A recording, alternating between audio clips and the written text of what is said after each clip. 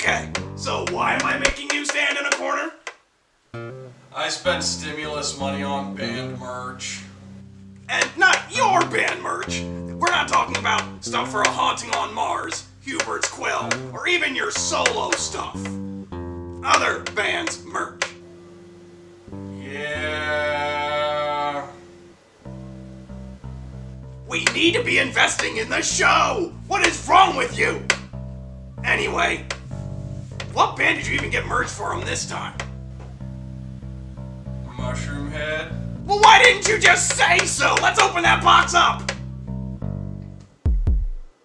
Alright, so like with Necrogoblicon, I ordered a great big box full of stuff from Mushroomhead because they went and reprinted a whole bunch of stuff, or I guess maybe found some stuff as well. But I know for a fact they reprinted a bunch of things so they could, you know, so that more people could get a chance to own some of this stuff. Also, they are a band that has like a lot of production to it. It's a lot of people and they do a lot of stuff.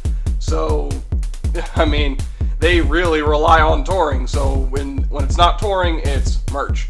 They've got tons of merch on their website right now. And I went ahead and bought some of it because there's some items that I've wanted of theirs for a while and that have become exceedingly rare. But I don't really collect for prestige or for rarity. I collect for, you know, the enjoyment thereof. So let's open this up and you can see what I got. That's the whole point of this little mini-series.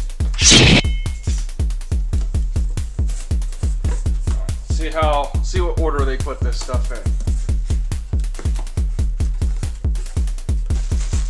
They got little packing things to make sure stuff stays safe in here. Alright, they sent me a little, they put little thank you cards. That's cute. with the little Mushroomhead logo on there. We've got the Mushroomhead DVDs. So this here is Volume 1. It's got their earlier music videos, obviously, as well as a bunch of other stuff. I've not seen hardly any of this. Obviously, I've seen the music videos, but I haven't seen any of the behind the fan stuff, and it'll be a nice little trip back to the past to see, you know, how things were for them back then. This looks like it was a reprint, personally. Not that that's a problem, because it looks so brand new. But so it looks like a reprint. This one, this is probably just this is probably older stock. Obviously, this is Volume 2. Obviously, they designed this packaging to be similar to Saw. I think one of the Saw music videos that they did is on here because they did a song for Saw for the soundtrack. So they designed this DVD case to resemble what the Saw films were packaged like at the time, which is really, really cool. I'm also a big fan of the Saw movies, so yeah, bigger fan of Mushroomhead than I am of Saw, I think, but still really cool. I can't wait to give this a proper watch. And right now they're most recent, and we'll see how this goes because, see that? HD DVD. That format was discontinued in like 2015. Why would they release, and this came out in 2018. So we'll see if this will play proper on any of my devices.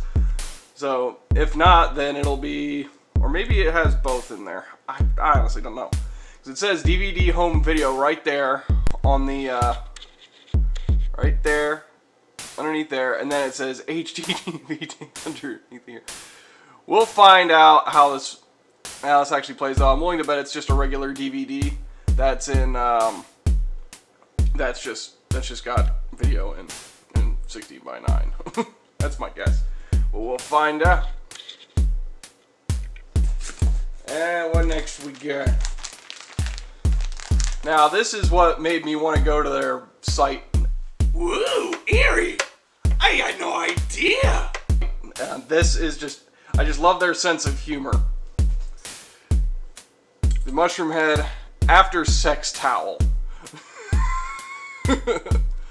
Now obviously, you know me, I don't do literally any of the sex ever. Say I love you like a matador, which is a reference to one of their earlier songs, and I think that's hilarious. But yeah, so there's that. And honestly, I just thought it'd be a cool, like, wash rag, basically. Although it's a little bit bigger than what I thought it would be. It's not, at first I thought it was like pretty much the size of a washcloth, but it's a little bit bigger than that, as you can plainly tell. But still, I mean, I imagine there's a lot of people who are going to keep this as memorabilia and not take the tag off. No, I'm actually going to use it.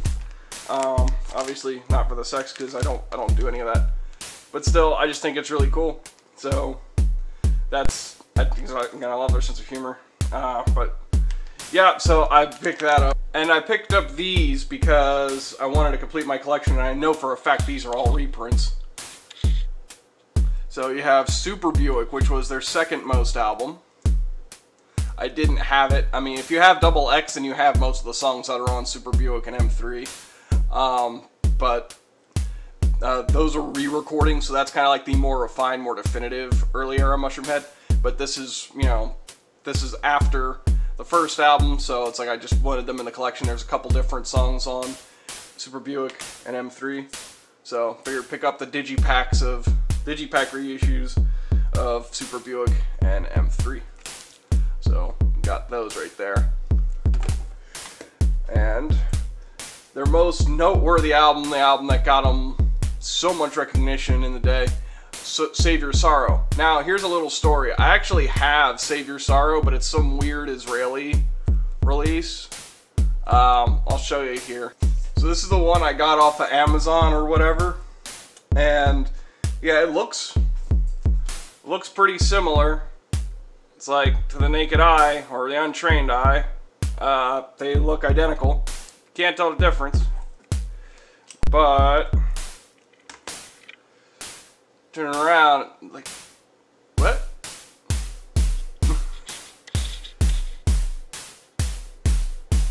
It's like, what? That's different.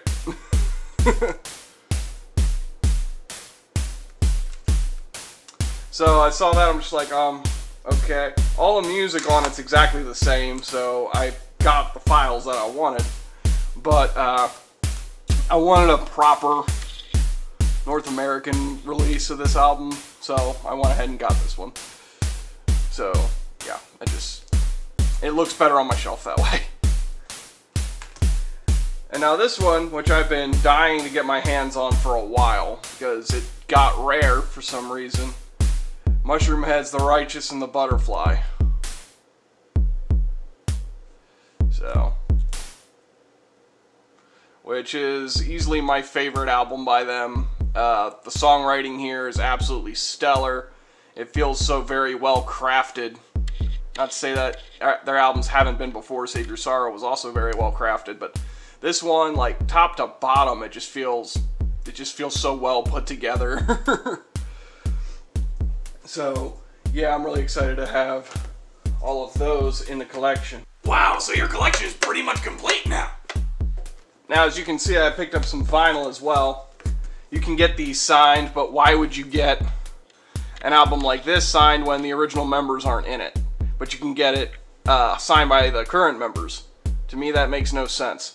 Unless you just really want Skinny's autograph. But, which, I mean, that's fine, but I mean, none of those other members were on this record as far as I remember.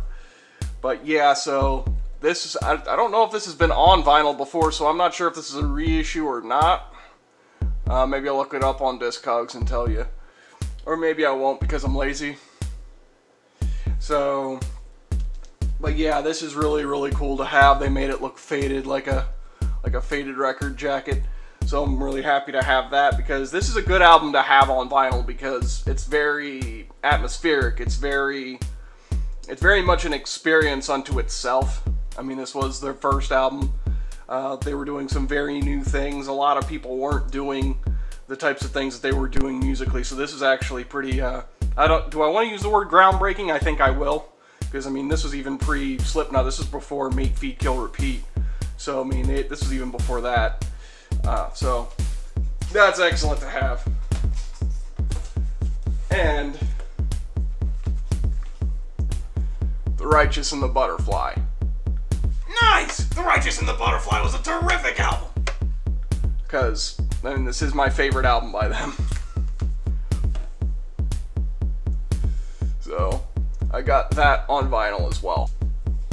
So what you have here is just the jacket. There's nothing else inside of here except for the record. It's blue. It is blue. So let's see that.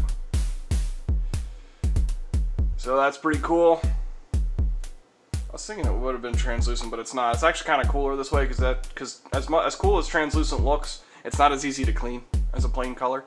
So this is just a plain blue vinyl record that will see quite a bit of playing on my turntable.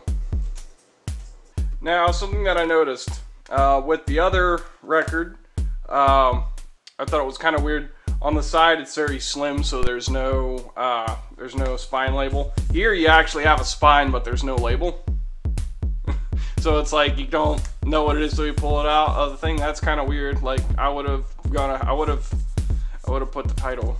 You know, it's just like kind of a plain text or whatever. I would have put the title on it there. But oh well.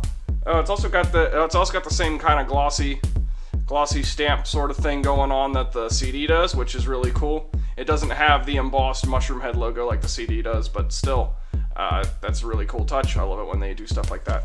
So let's open it up. And so you've got lyrics and notes and boats. I don't know, I guess you don't really have any boats.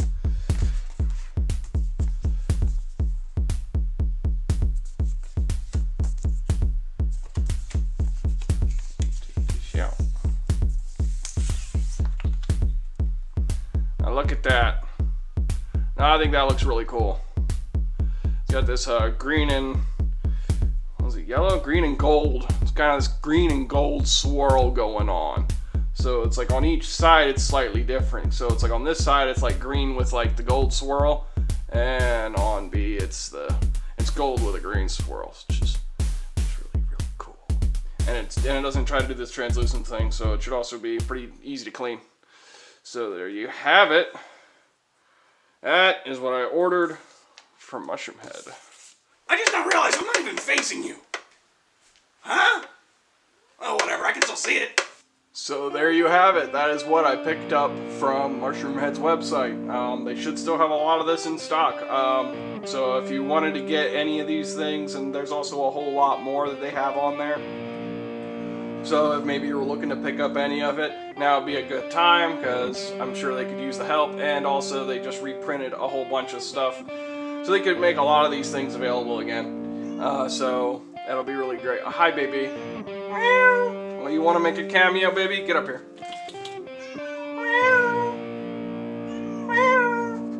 Get up here, baby.